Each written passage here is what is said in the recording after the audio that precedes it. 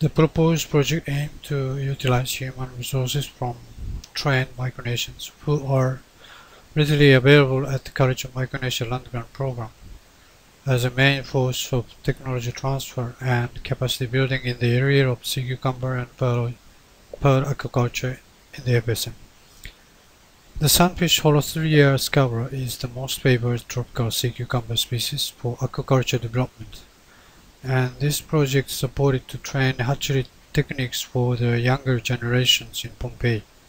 And the PI also supported hatchery development planning for a marine resources management division of the Yap State and College of Micronesia Yap campus. For the pearl culture program, this project supported to implement a small business and marketing development by displays and sales of pearls and pearl-related products in domestic and overseas. Work group members such as atoll communities and small families in Pompeii were able to conduct local sales, and the overseas work group members promoted branding and sales development of the Micronesian pearl product in Japan.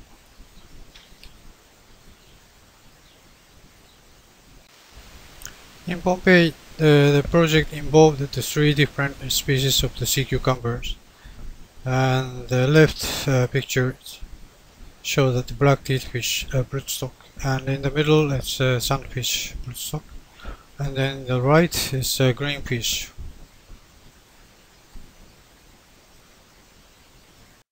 The fecundity of the black teeth and the sunfish are different, and the sunfish is averaging around 1 million eggs per individuals, and the black teeth fish was about 2 million in average, 2 million eggs in average. In Pompeii, the sunfish hatchery run attained approximately 7 to 10% average survival rate from onset of larval rearing to the settlement, which is considered to be a high rate among the sunfish hatchery operations of other countries. Some of the juveniles, approximately 1,500 of the 2-inch size, produced at the Netch Point hatchery in Pompeii, were released into the seagrass bed at Penio Island for trial grow-out. A family of Penio Island is one of the work group members of this project. In Pompeii, 3 young technicians acquired both sunfish and black-teeth fish hatchery techniques, in which the black-teeth fish Holothria whitmai was reared for the first time in this species through to the settlement and the juvenile stages. So now we can compare that some larval development difference in the larval development, and Holothria whitmai is slightly smaller in the eggs compared to the Holothria scabra sunfish, but later they catch up with the similar size, and when they settle as a pentactura and the early juvenile stages.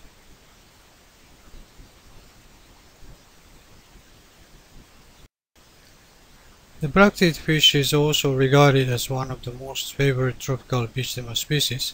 The complete larval development revealed that the larval duration of the black-teeth fish was twice as long as that of the sunfish. Now we have 3 different species of early auricularia stages. In the middle picture is the sunfish, the early auricularia stage, and the sunfish larvae has distinct morphological characteristics, particularly on the posterior margins, and they have tail-like median projection. And on the other hand, the black-teeth fish and greenfish don't have any tail-like posterior margin, or like a smooth, almost a straight posterior margin. The characteristics of the posterior margin show that quite different from sunfish and black-teeth fish, and only so far sunfish show that the tail-like posterior margin. The rest of the auricularia stage of the different species, including black-teeth fish and Apostichopus japonicus and Isostichopus fuscus and all others so far, I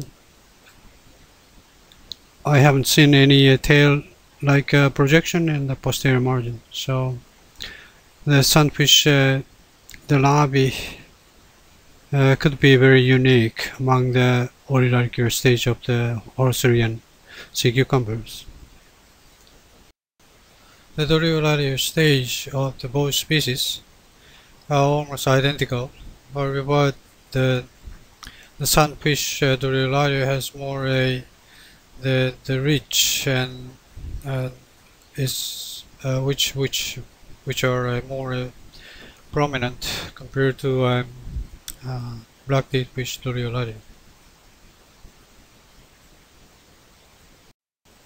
The early pentactura stage and just metamorphosed from the auricularia to the settlement stage of both species are quite similar. However, that the black-teeth fish has more rounded anterior part, posterior part, and with covered with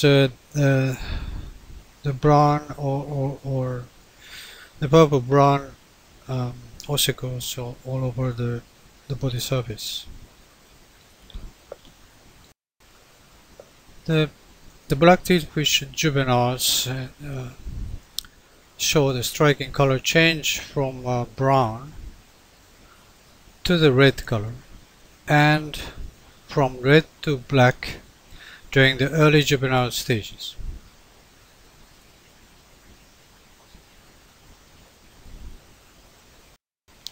The juvenile stage of the sunfish characterized by the very sharp, elongated ossicles or spines and the spinules all over the body. These two pictures showing that the changing color of the juveniles 2 months after fertilization, and the left hand side actually changing color from red to black, and the right hand side the picture show that the color change completed, and now it's the total body color is in black. The brown colors is just showing that the brown algae attached to the body surface. They use the debris or algae to camouflage their body in the surrounding environment. These two pictures are a typical spawning posture of male specimens. In addition to the two sea cucumber species for the hatchery operation, we also conducted experimental asexual propagation of the greenfish Stichopus chrononotus. The greenfish is regarded as a substitute of the most expensive sea cucumber species Apostichopus japonicus in the world market, and thus the greenfish asexual propagation has a potential aquaculture method for the places where any hatchery operation is not feasible, such as remote island situation in the tropics.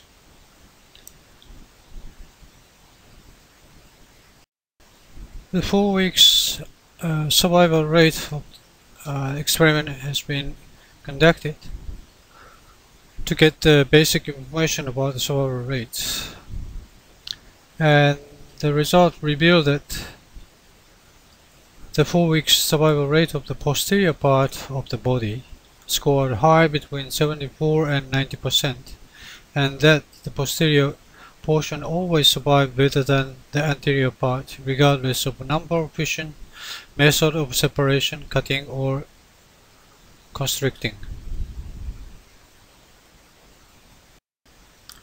The posterior part of the body always show the better survival rate compared to anterior part of the body, and regardless of the wear in the middle or closer to the posterior side for the cutting point. In order to conduct the asexual propagation for monitoring, for long-term monitoring, and we also utilize the habitat simulator.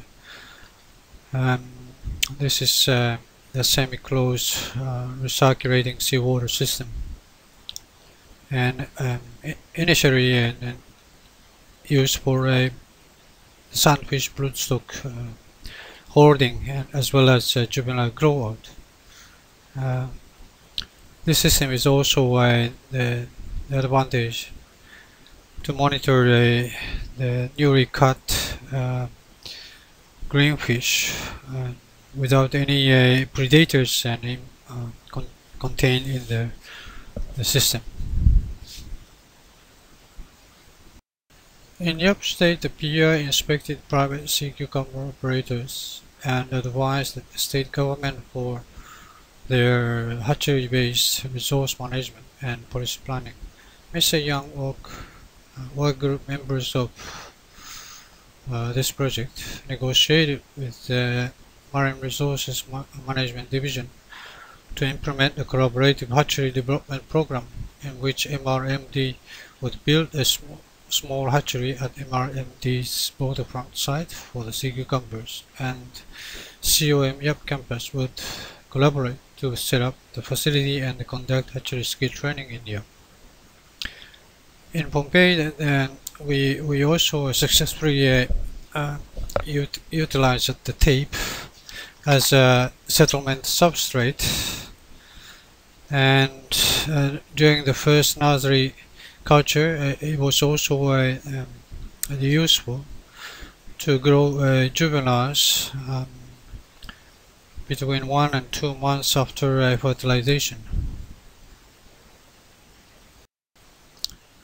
The pearl component of this project also collaborated with the Japanese pearl nucleus manufacturer, and we successfully produced the new type of balag pearls from experimental organic polymer nucleus. This organic polymer nucleus and expand its size in the body of the pearl oysters, and within 10 months, we produce at 15 to 20 millimeter balag pearls. And now in Tahiti, French Polynesia, and the commercial operations are ongoing, and they are expecting to produce 4,000 grams, 4 kilograms of balag pearl produced from this type of organic polymer nucleus. For Herf Pearl project in Pompeii, the training for pearl farming communities and the local youth continue to make Herf Pearl accessories.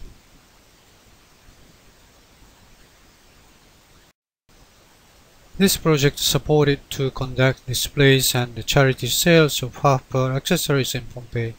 The sales and marketing development efforts continued by involving overseas pearl jewelry traders. The jewelry traders in Japan carried out the commercial sales by Federated for the Micronesian branded pearls, and also a gemological expert in Switzerland also examined the quality and the potential of pearls in the international market.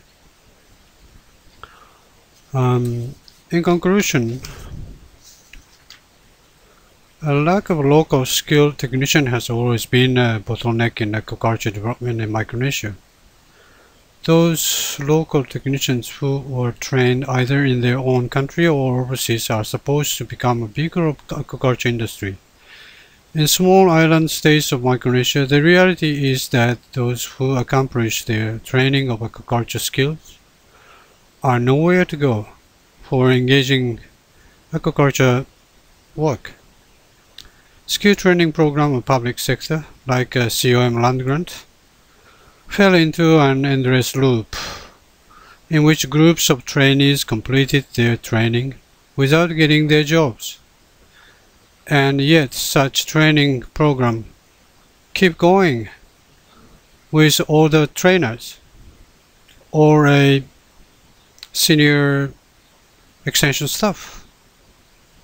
The PI understand that aquaculture technology transfer should be conducted between the Micronesians, and therefore I demonstrated such method in Pompeii, for example blocks of time siphon method and learning by training each other for both older or senior technicians and apprentices. There has been a dilemma in FSM where aquaculture industry is virtually non-existent. Skill training continues without providing employment opportunity to new technicians, even if they possess high skills and knowledge. There is another reality. The extension and research effort by the expatriate specialists who had been employed repeatedly for technology transfer, skill training or research programs resulted in few local specialists or technicians who matches the foreign specialist. What we are facing at present, or maybe in the future, is that how we manage to place these Micronesian technicians into a real aquaculture jobs, and therefore the extension agent is also responsible for developing realistic aquaculture job models, as well as advocating aquaculture extension work such as has been exercised in the developed country where many forms of aquaculture business exist. Thank you.